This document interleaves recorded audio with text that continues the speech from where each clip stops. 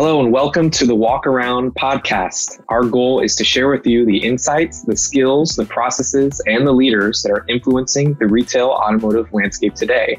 I'm one of your hosts, Danny Vendrell, and as always, joined by Nick Funch. How's it going, Nick?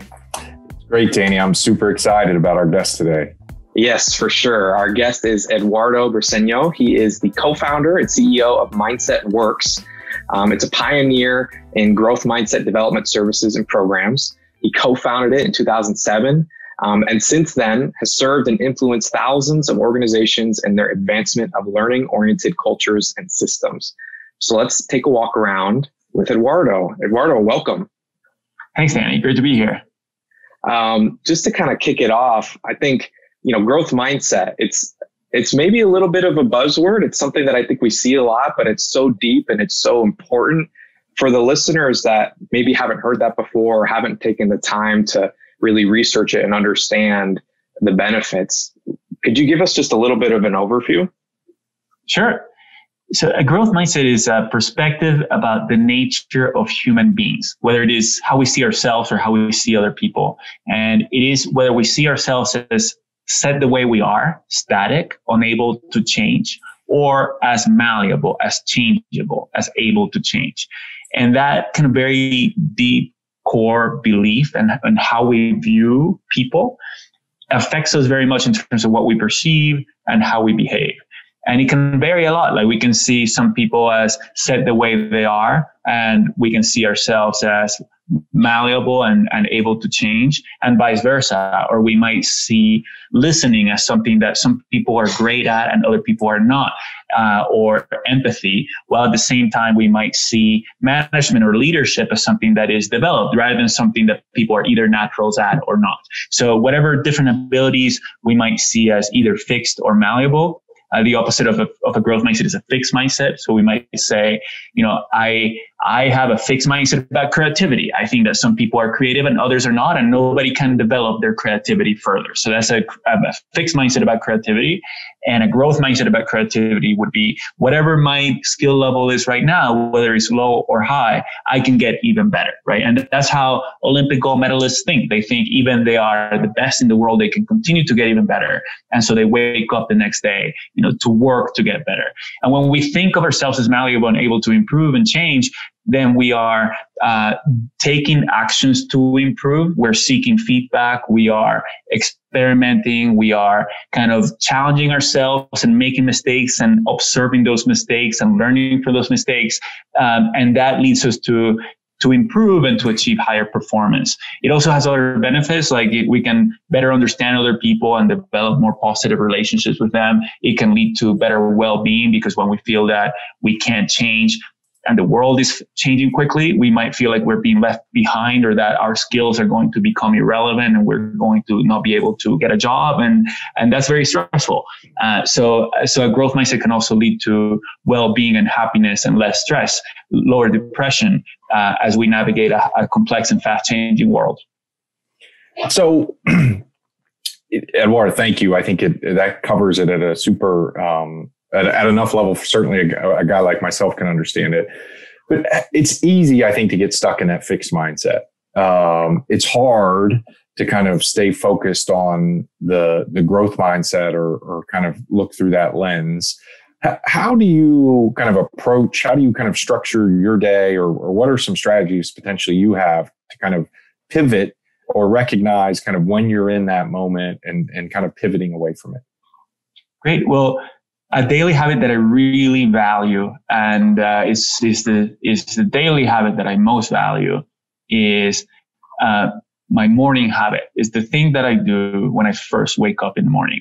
And the most important thing I do every day is what I do then, because I do it every day. Every day I wake up, so it's the same cue every day that can trigger the behavior, and it's something that the world hasn't distracted me then. There hasn't been news, there hasn't been emails. And so I don't get derailed. And so I want to make sure that every day in the morning, I do the most important thing.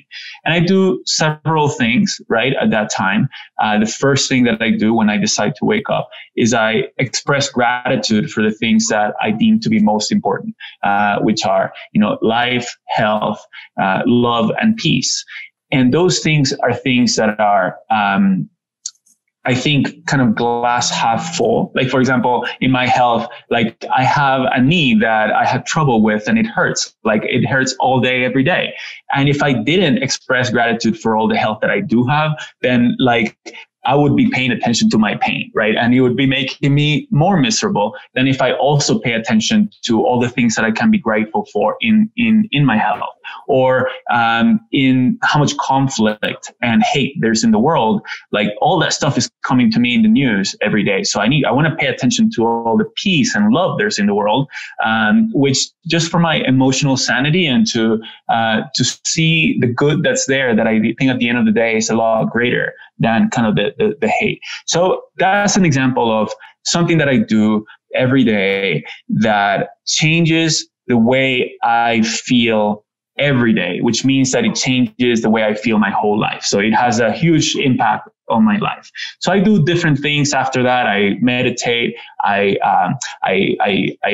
drink smoothies that are kind of vegetables and fruit smoothies, which is important to me. And then at the end, and this is to answer your question in a long-winded way, when I get to my computer eventually, the first thing I do when I open the computer, before I let the external world in, right? Before I check email, before I check news, I open up a document that has reminders to myself. And some of those things are kind of the most important things that I want to be working on, like strategic priorities that I want to be working on to remind myself of what those things are. But a really important part of that is, what am I working to change in myself? And there's always something that I'm working to change in myself, a new habit that I want to adopt or cultivate, or something that I want to work to improve. And so that what's important, I call that a STEM habit, which is a stable habit that allows other habits to form, and it allows us to change ourselves throughout our lives. And so my question for the listeners would be, do you have a STEM habit? Do you have something that you always do that allows you to always change? And because once we make that habit automatic and effortless, it doesn't take me any effort to open up this document, because I do it on a daily basis. I do it automatically. And so then it becomes effortless to remind myself on what it is that I want to be working on, what it is that I want to be improving. And that's a really, key way for me to continue to improve and develop myself throughout life. So when you say open up your computer, does that mean your personal device too? I mean, for me, it's so difficult. The first thing I do when I wake up is all of a sudden I'm in my email, I'm checking performance reports from the day before. Right. Are you shying away from all of that as well? I am. I don't actually, I try, and some days there's something really urgent going on. So I do like check my email or something before I finish this routine. But most days, and what I try to do is I don't let the external world in before I have finished this routine, so that I can live my life proactively rather than reactively.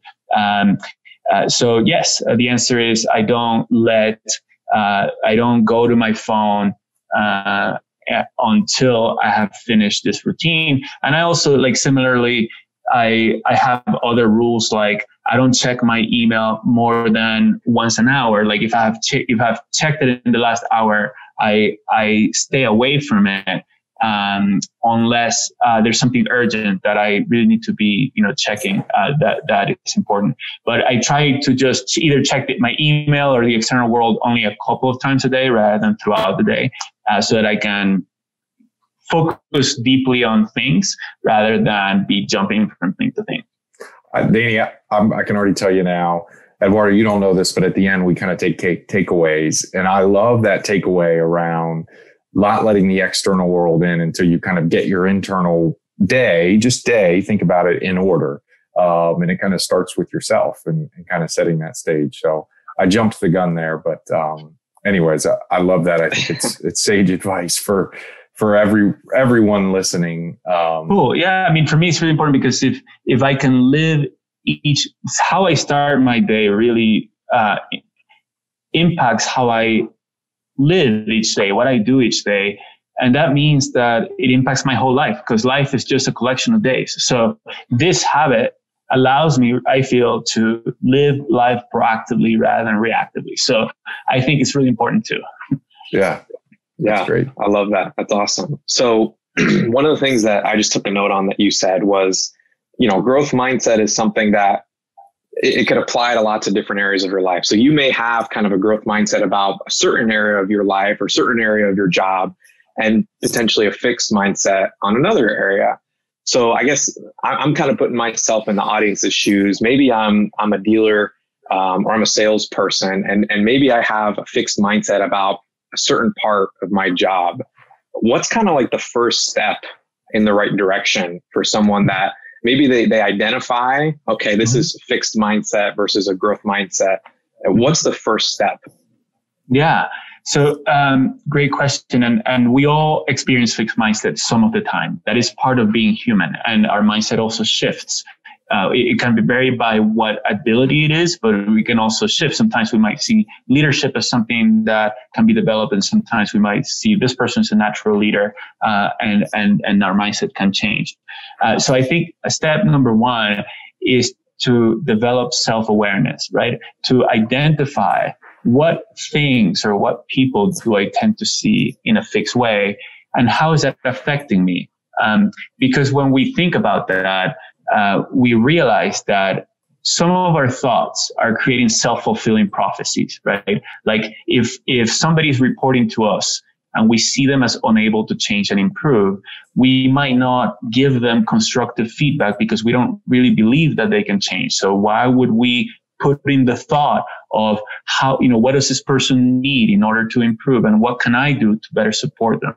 And so then our fixed mindset about them creates a self-fulfilling prophecy. And the same thing with us, right? If I feel that I can't really connect with a customer or do great storytelling, and I will never be able to get better at that, I'm not going to work to get better at that, so I won't get better at it. It becomes a self-fulfilling prophecy. So self-awareness is really important, and that way to do that is first to reflect and try to uncover what abilities or people we might see as fixed. And that is something that we might, if we reflect, we might uncover some things, and over time we'll uncover more things, that things that we assumed were not even abilities, right? We might think that being extroverted is not even an ability, something that, is a quality that people have, a trait. And then we'll say, well, is that an ability or not ability? And can people become more extroverted? And can people become more introverted? And can they become more reflective? And so over time, we will uncover more if we reflect. And then the next level of self-awareness is being able to catch ourselves when we are in a fixed mindset. So, if I'm going about my day and all of a sudden I realize, I'm thinking of this person as set the way they are, or I'm thinking about myself as something that I can't improve in this area. And if we can catch ourselves real time, then we can question our thinking and say, is this really working for me? And is this really how I want to think? Right. And we can pause, and then we can change our self-talk and change our thinking. But we can't do that if we don't become self-aware. So self-awareness is number one. And to work on that real-time self-awareness, one way to do that is, if you have a STEM habit, you can remind yourself every morning that this is something you want to work on, right? I want to catch myself when I'm in a fixed mindset. And that's the one thing that you're working on for a month or two until you become better at it. And once you become better at it, then you can work on something else. The other, just one little thing you mentioned in there that I really latched onto was kind of the importance of self-talk. And like, if it's, I think about you, if you believe you can, or if you believe you can't, you're right, kind of thing. And monitoring kind of what you're telling yourself will help set that trajectory. Absolutely. It's amazing. But yeah, pivoting a little bit, Eduardo, for those of you that don't know, Eduardo has had a number of TED Talks, and, one of them, I don't think you did speak about, how to get better at kind of the things you care about. And there were kind of two zones you spoke about. Do you mind just sharing us a little bit about the learning zone and performance zone and how to kind of understand where you are within something and pivot to the other? Mm-hmm. Yeah. So sometimes when we believe we can't improve, when we're in a fixed mindset, sometimes the reason is that we actually don't know, we don't have a good understanding of how to improve, because the way to improve is different than the way to perform and to execute. And often we are going to work every day, working really hard to execute, to perform, because with the best intentions. And we might think that that is also the way to improve, but actually the performance behaviors are different than improvement behaviors. And so the performance zone is when we are doing something as best as we know how, working really hard, trying to minimize mistakes. So we are focused on what we're good at, we're focused on what we're comfortable with, and just working really hard and getting it done. And that's different from the learning zone, which is what leads to improvement, which is when our goal is to improve. And the way we go about doing that is we try to do things we haven't done before. We try to do things that may or may not work. We're experimenting. And if we're experimenting with things we haven't done before, we can't expect to do them flawlessly, right? We're going to do things that don't work. We're going to observe what works, what doesn't work. We're going to adjust accordingly and iterate. And that is the way that we improve over time. And if we just try to work hard at execution, at trying to minimize mistakes as much as possible, we stagnate. But that is the way to maximize short-term performance. Like if you tell me, we're in a dealership and it's the end of the month, it's the last week, and our goal is to sell as much as possible this week, right? And so the way to sell as much as possible this week is to be in the performance zone all the time. Just you do what you know works. Don't take any risks. Don't try new things. And that's fine to do sometimes if you're clear about what you're doing, right? And that the fact that that's not going to lead to improvement. But then question and ask yourself, am I engaging regularly in the learning zone in some way, either as an individual or as a team or both? And what does that look like for me? And that is different than just showing up and trying to sell as much as possible. I love that. I love the fact that, hey, when you really have deadlines, whether it's performance goals or whatever, you got to get in that performance zone and kind of know what works. But you also got to find time, and I think be diligent about finding time in that learning zone. Yeah. So and sometimes, sorry, Danny, go for it. No. Please, after you. I was just going to say that to understand these ideas is helpful to separate them, and sometimes it's helpful to separate the times, right? Like, for example, if we're playing a sport and we are at an important match, at a final, we're going to do the things we know how to do best. We're going to try to minimize mistakes. And if we're having trouble with a particular move, we're going to avoid that move. But then so we're in the performance zone because that match is really important. We want to win it. But after the match, we're going to say, hey, coach, I was having trouble with this move in the game, so I try to avoid it. Now let's focus on that. Let's try to do that move, and let's try to figure out what I'm doing wrong, what I can adjust. So that's a very different activity and a different area of focus. And that is the learning zone, and that is dedicated learning zone where I'm going to say, for the next hour, I'm going to work on improvement, not on performance. And so you can separate those two things like that in terms of time. But as you become better at understanding those two things, you can also bring them together, right? And so you can, as you perform in your job, you can do it in a way that you're experimenting, you're trying new things in a way that still leads to a sufficient performance so that you're getting the job done, but you're also generating new information, paying attention to the things that surprise you, asking questions, so that you are performing, but also generating useful information to improve as you perform. But the key is that in order to improve, we need to be deliberate about improvement. If we just work to execute and minimize mistakes all the time, we stagnate. Yeah. So here's my thought. Just as everything you were saying, and I love it. I think it's so true. If you're listening to this podcast and you are a people manager or a leader in the store, you should be like pulling your car over and like taking notes, because there's just so much to unpack there. And so it kind of begs the question for me. One of the notes I took was just performance is different than improvement. How could leaders instill kind of the values that you're talking about, or instill some practical application in our kind of business, where a lot of the times it is about the number, right? It's about kind of hitting a specific quota. How can we just take a step back and make sure that we're cognizant of this approach? Mm-hmm.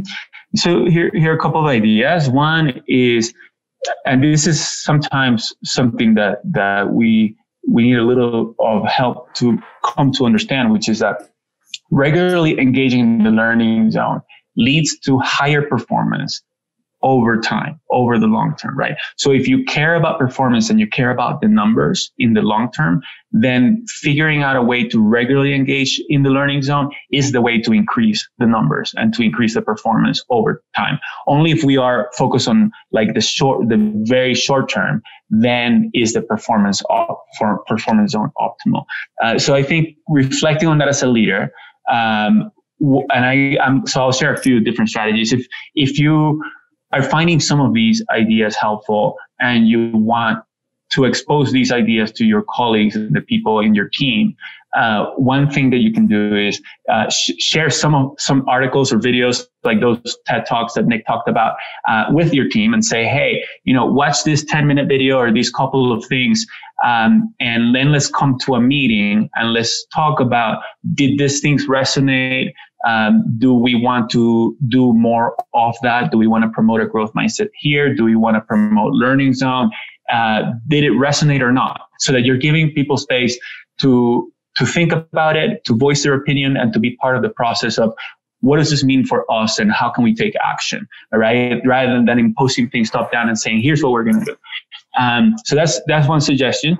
In terms of other kind of activities that the team could decide to do, right? One is you could have each person, ideally starting with a leader, identify what they want to try to work to improve, and sharing that with the team and sharing how other people can support your growth. So the leader can say, hey, I want to get better at X.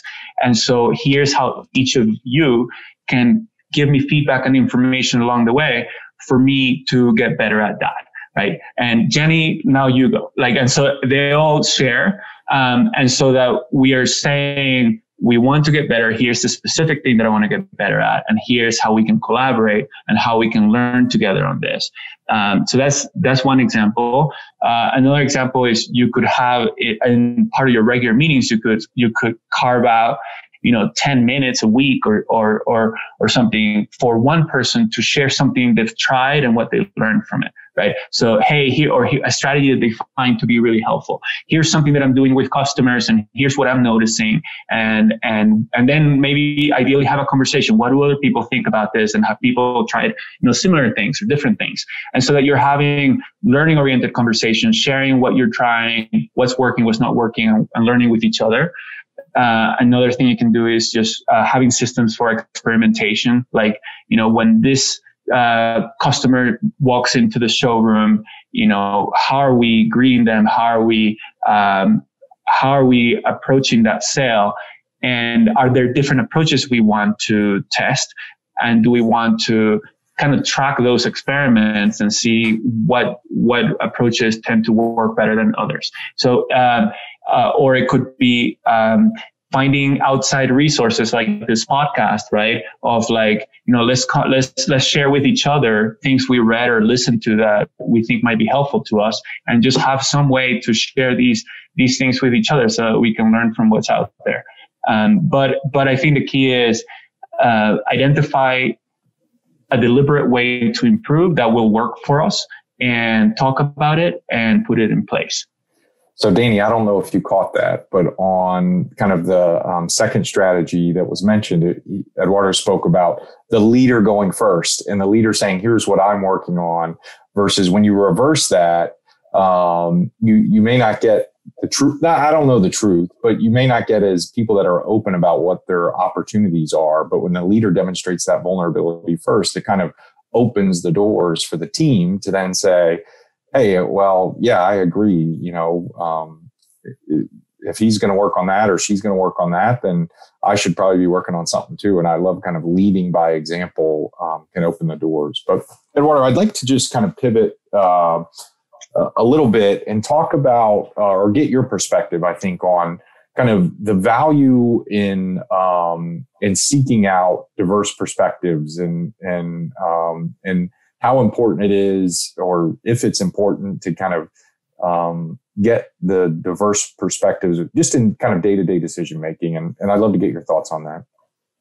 Sure, sounds good. And to your earlier point, Nick, just to comment a little bit on the leader as a model. Sometimes when we get promoted or we get to leadership positions, we feel, and other people might feel, that we need to have all the answers and that we need to be knowers, right? Because now we've been promoted, we need to be the people who know. And and there are a lot of cases where then we see the value of learning and improvement. So we might talk about it and encourage other people to do that, but we feel pressure to portray ourselves as know-it-alls. And we might even be working on learning behaviors behind curtains, right? When in our commute back home or at home, and other people don't see us asking for feedback and talking about our mistakes or what we're learning along the way. And so when we say one thing, that we value learning, but we don't show it, our actions speak louder than our words. And so if the leader is a person that people most look up to, is the people most emulate. And so we want to be visibly showing the behaviors that we want others to take on in order to promote that. So that when they emulate us, we have a learning culture. So just a little bit more color on that. Yeah. But to your point about diverse perspectives, I've learned so much about, and I'm still in a learning journey, right? To just, one thing I've learned that is really helpful to me is that whenever I make an assumption about what's in anybody else's mind, I'm usually wrong. And often we look at somebody and we make assumptions. And so trying to uncover like how somebody is thinking and where they're coming from and how they're perceiving us and what the effect of our actions is on them, is in general like really, really helpful. And when people have different backgrounds, like whether it is gender or race or culture, or they're coming from a different country, language, they tend to have had sometimes, like often, a very different experience than I have had. And when I make assumptions about what they're thinking, I'm kind of projecting my experience into their situation. I'm thinking, if I were in this situation, this is how I would be thinking. And I can't really, like, they don't have my history. They have a different history. And so they have different experiences. And so in giving other people a voice and having me learn from them, I just learned so much about the different experiences people have, the different challenges they've been going through. And it equips me to be a better leader, to be a better colleague, and to better serve customers. Because also the customers who are coming through the doors have a diversity of backgrounds, right? So the more that I understand how different people think and the different backgrounds that they come from, then the better able that I am to serve them. So those are some thoughts on that. Yeah, I love that. I love kind of the learning journey and not projecting kind of your perspective onto other people's reality.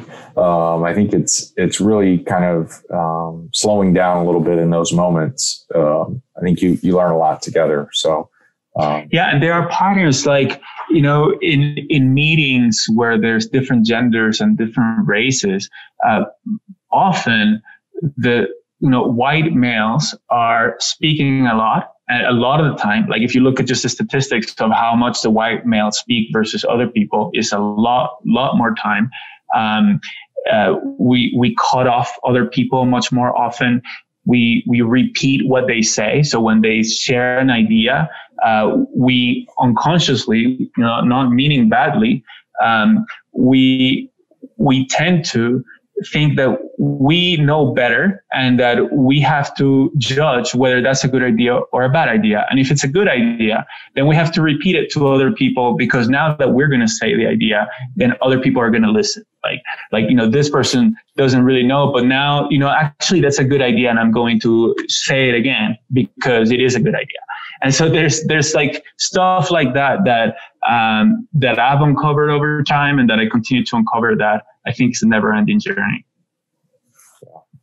Well, Eduardo, this has been fantastic. I've really enjoyed the conversation today. I already gave you my takeaway, Danny. Danny, what's your biggest takeaway, I think, from our conversation today? Gosh, so much. I think one of the things that really sticks out is that it's just a long-term commitment.